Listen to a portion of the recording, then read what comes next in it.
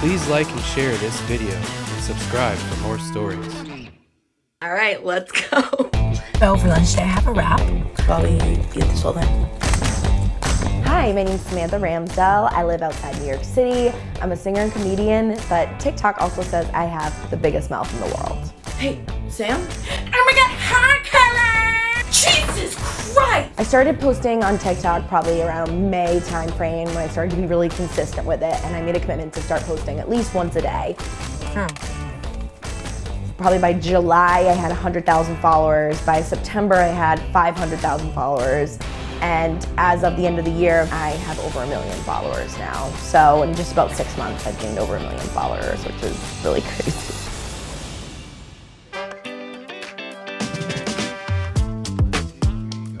So this is actually where I film like 90% of my TikToks, in this small little room here. Obviously you see my ring light set up. This is normally, if you look at my TikToks, most of the time you'll see this green background. This is the way I film it. Normally I'll take this picture down, but this is normally where I film 90% of my stuff, in this small little space. So you can really get very creative. If you're on TikTok, then you see that there's a lot of trends that are a little promiscuous or a lot of dancing. So I've done this whole thing where I try and like ruin all of like the sexy trends where, you know, they're either dancing or like shaking your butt.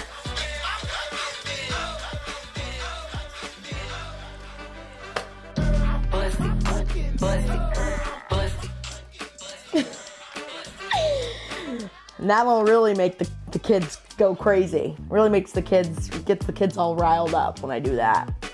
Ruin their trends. Take the sexy trends and just make them completely non-sexy. Having a big mouth is actually like one of the best things ever, and there's a ton of benefits to having a big mouth. I can eat a lot of food, like, you know, if I eat a sandwich or burrito, like I can get everything in one bite, where a lot of people have to get multiple bites. Anyways.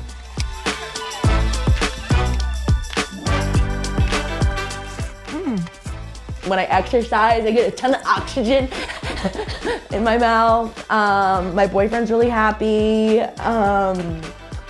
So a lot of people ask me if I have a condition, was I born with this? And yeah, I do actually. I was born with a really rare genetic condition. And it's actually BFAM. I don't know if you've heard of it, but it actually stands for big f***ing ass mouth. I dare you to let me be your one and only. I always wanted to be a singer. That was like my dream, my goal when I was growing up, was to be on Broadway. Like that's all I ever wanted to do. I wanted to be a Broadway singer. So when I was about to go to college, my parents, and I remember my guidance counselor at the time was like, you know, what are you gonna do as a singer? Like, it's just not realistic.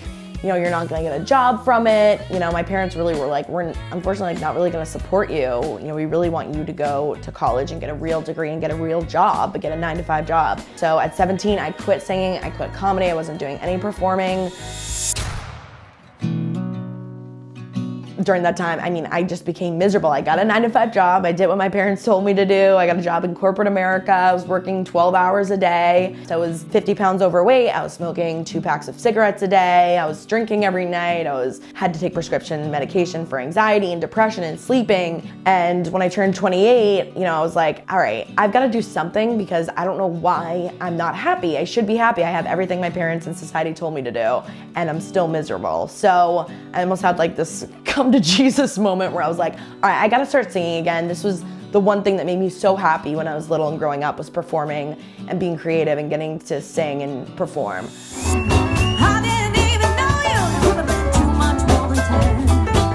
So I started performing at 28, and it just kind of took off. I lost 50 pounds, I stopped smoking, and I was on my way to trying to make it on Broadway, and then COVID happened, and I thought my career was over.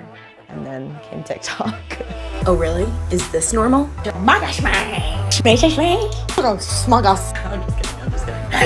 TikTok is so unique because anyone's video can go viral, which on Facebook or Instagram or YouTube, you need a big following to go viral. Where TikTok, you can have no followers, you can have one video that goes completely viral. So when I saw TikTok and just the potential, TikTok's my opportunity to get out there and build an audience based off of my stuff. Here we go, let's see if I can have the perfect bite.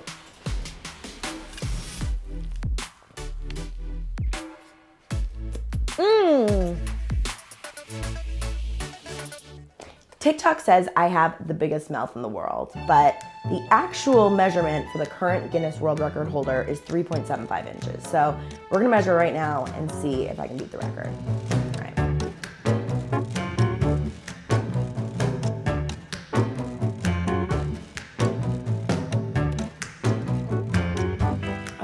Okay. So it's like, I think I'm like right on the cusp. I'm like right at 3.75. Although Guinness records say it's the biggest gape, so I don't know what gape necessarily means, but Guinness, let's chat. Another question that I get is around different like objects that I can fit in my mouth. So I figured we'd show you guys starting really small, like some of the small objects that I can fit. Like we'll do like a little like walnut, marshmallow, and then we'll kind of work up to bigger objects. Like one object that someone asked me was a ball of yarn. So I'll kind of show you guys the progression of small things I can fit versus like a really large thing like a ball of yarn. I'll show you guys how it grows and how it gets progressed. Next I get an egg. This is just like a regular brown large egg. Pretty easy. Next we have this little tangerine, you'd say. So you can see the size compared to my face. Pretty easy. Next we have a lemon, citrus. See if I can do this. Pretty easy.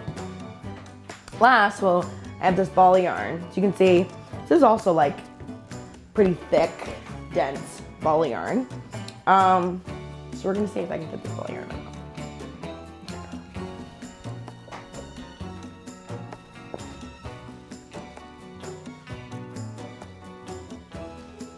Done.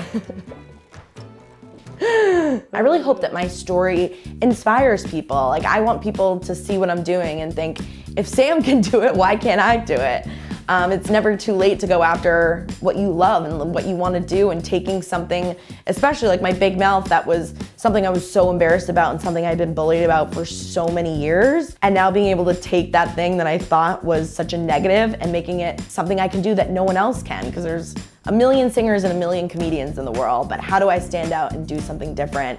And my big mouth has, you know, is again one of my biggest attributes and has been what I'm known for, which has been awesome from what it was years ago when I was so embarrassed about it. So I hope that people who are watching or who have always wanted to do comedy or always wanted to sing or play guitar or be a veterinarian or whatever it is, see what I'm doing and are like, hey, if Sam can do that, then I want to go after my dream too. Why can't I? 'Cause there is no guarantee that this life is easy.